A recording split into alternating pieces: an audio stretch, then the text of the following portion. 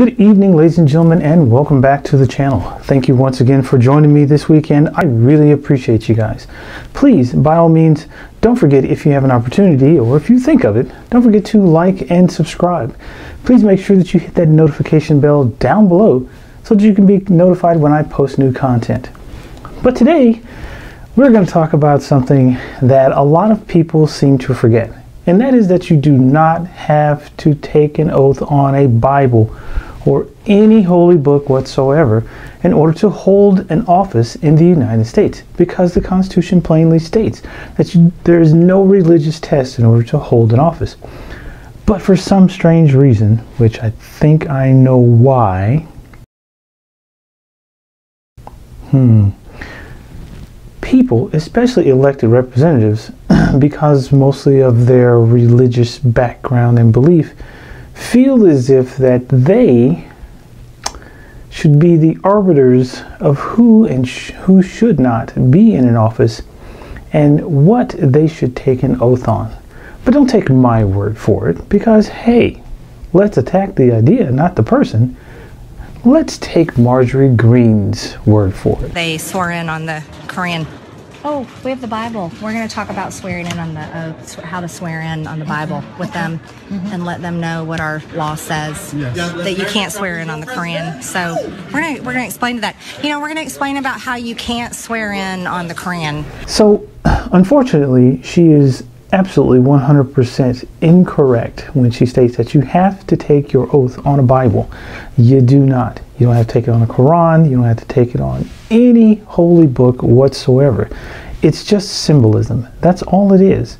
Because there's no religious test for holding an office anywhere in the United States. And if there is, it's against the law. It's against the Constitution.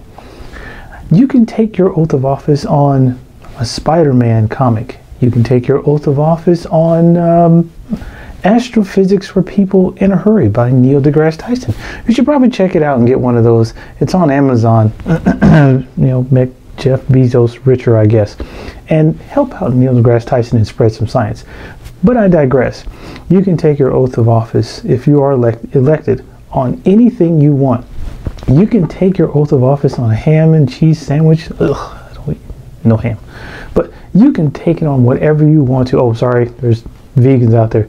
On a, not so much, what's it called? Vegan sandwich or whatever the heck it would be. I don't know, vegetable-based food. But still, you can take your oath of office on anything you want. You don't have to use a Bible or any holy book or text whatsoever. So please, people, talk to your friends. You know, somebody come and get, you know, this lady and let her understand that no, you do not have to do that. Once again, ladies and gentlemen, thank you for joining me. I really appreciate you guys. I know this is a short video and just a little tidbit of information, but you don't have to do what this idiot says. Oh, and one more thing on a serious note. Please don't forget that COVID is a thing. It's still a thing. People are dying. We have over 400,000 people who have died from COVID, and the numbers are rising. At least 4,000 people a day. I myself live in a hotbed for COVID because people don't take it seriously. I live in Arizona and I am in the healthcare profession.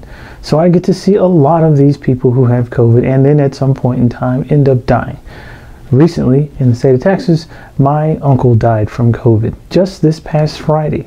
So it's real. It hits families. People that you know and don't know suffer from the consequences of people either not taking COVID seriously or taking it seriously, but others not taking it seriously and infecting those people and then them dying from the disease. There's nothing worse, I don't think, than being in a hospital, in an ICU or in isolation. No one that your family can come around to see you, and your last breaths on this planet are holding the hand of a complete and total stranger. I don't think I want that for anyone.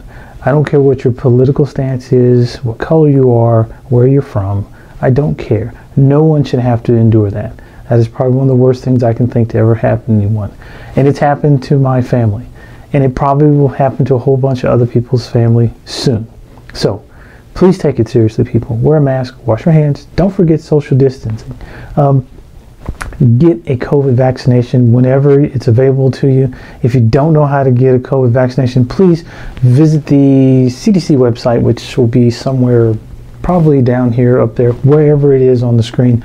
I'll make sure and put that website on this video for you, and if I don't put it on the video, it'll definitely be a link for it down in the description. So take care of yourselves, ladies and gentlemen. Have a great day. Enjoy the rest of your weekend, and by all means, please don't forget, be the best heathens that you can be, and have a great day.